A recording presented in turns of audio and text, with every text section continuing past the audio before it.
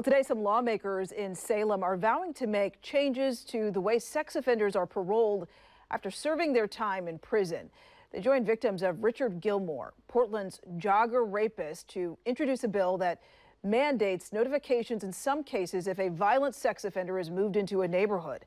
Fox 12's Adrian Thomas has more. Senate Bill 1022 aims to reform how sex offenders are classified in Oregon after their release from prison. This comes after victims of Richard Gilmore were outraged after his release back in December.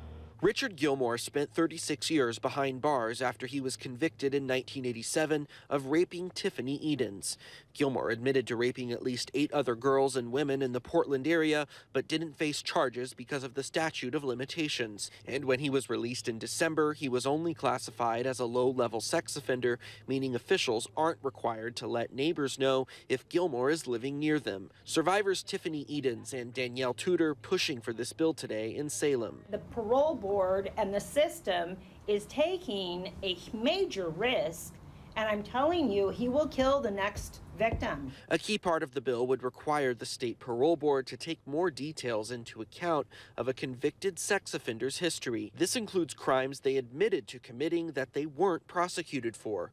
Gilmore's victims say a more strict law would have made Gilmore classified as a more serious sex offender, meaning officials would be required to notify more people if he was in the area. And all I am asking for in this bill is that there is some cohesiveness to who is a victim when it concerns the parole board all the way through their risk level assessment for sex offenders. The bill also will give victims the opportunity to appeal what level sex offender their perpetrator is classified as after they get out of prison. For Gilmore's victims, having their voice heard in this process would give them a better peace of mind.